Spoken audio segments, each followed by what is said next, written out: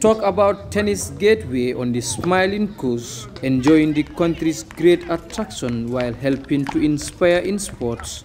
Spending time in the Gambia is a worthy cause for the Dutch international and tennis national team coach Bas Collier, who frequents this tennis facility during his holidays to train with local players and coaches in the Gambia.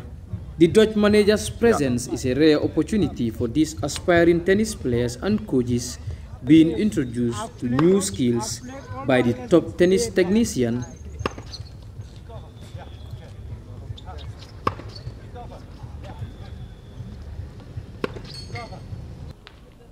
Today's training session focuses on footwork, enhancing movement for players during matches. So actually nothing with the racket, but more how you prepare before you hit the ball, because you have maybe the best forehand or backhand in the world, but if you're not moving well or you're not moving you're not using the good movement, then your best forehand is not going well.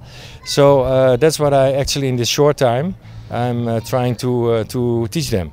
After direct engagement with local players and coaches, Coach Bas is hopeful that if required support is provided, Gambia will make a name in the game of tennis. They can play. Even the facilities are not good, but they can play.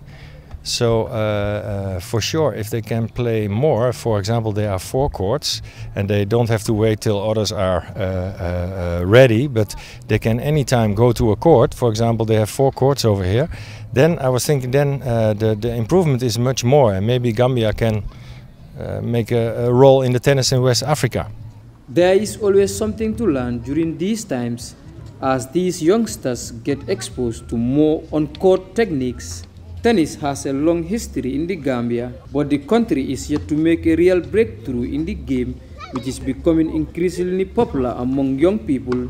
Bas has been a great help to the Gambia Tennis Association when it comes to equipment and that kind of training that he's given to us. So we all benefited from his training because he's given us a top standard training of a top coach like him. So it's a great privilege for all of us, and we all have benefited from his training. It's always about money, because if you have a bit more money, maybe there are 2 courts more possible, you know.